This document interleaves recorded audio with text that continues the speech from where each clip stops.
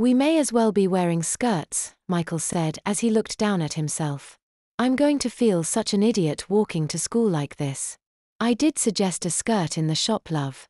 His mother reminded him. Now I can always pick you one up if you don't like the shorts, she mischievously suggested. Michael shook his head. I didn't think so, his mother said. And in spite of how you feel, I think you look very nice. Michael looked down at himself once more and frowned. Can I take it off now? You haven't tried the shoes yet, his mother replied. Michael shuffled impatiently, eager to wear normal clothes again. But I tried them on in the shop. I know they fit, but I want to see them with the rest of your uniform. His mother smiled.